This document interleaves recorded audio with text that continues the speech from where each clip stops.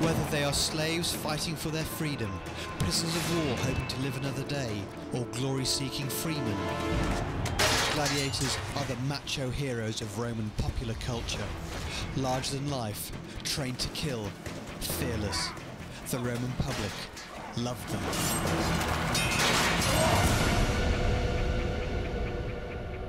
Even though the cemetery is over 1,000 miles from Rome itself, the presence of gladiators in York makes historical sense.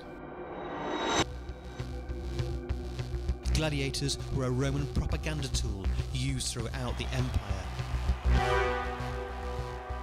Their fights sent out a clear message to friends and foe alike. Rome held the power.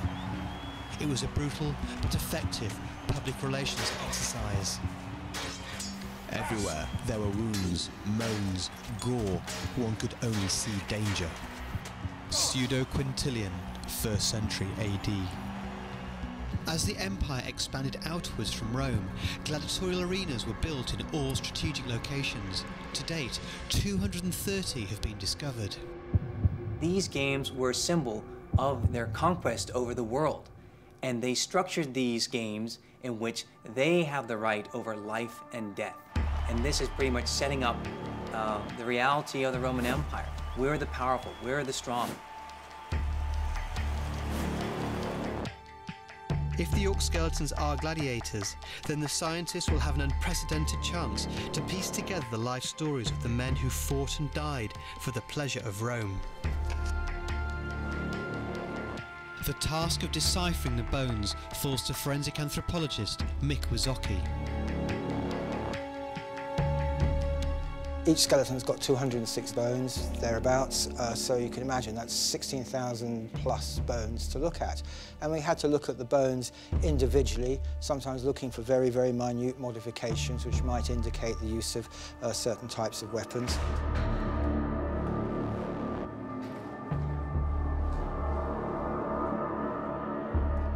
Six skeletons stand out. They hold the clues that will bring these long-dead warriors back from the dead.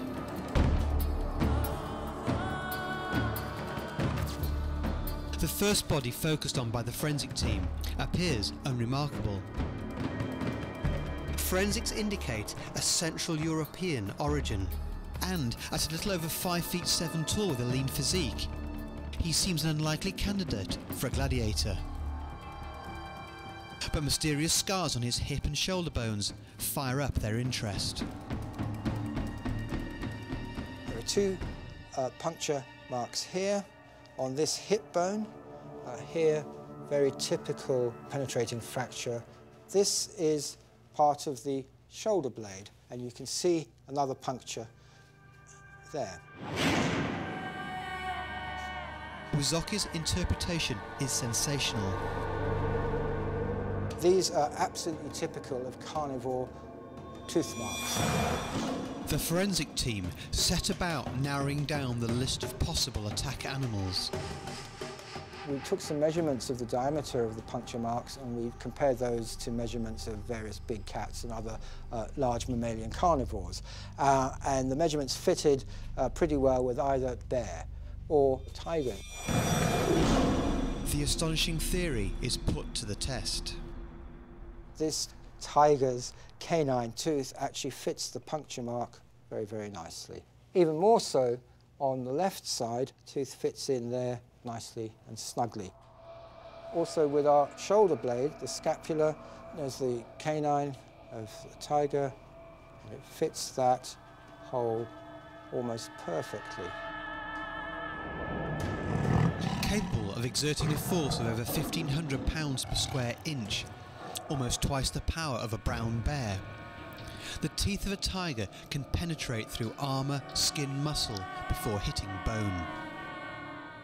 And that would be about the depth of penetration that you'd expect. Remember, the animal's not interested in biting the bone, it's getting at the flesh. So this kind of puncturing is coincidental.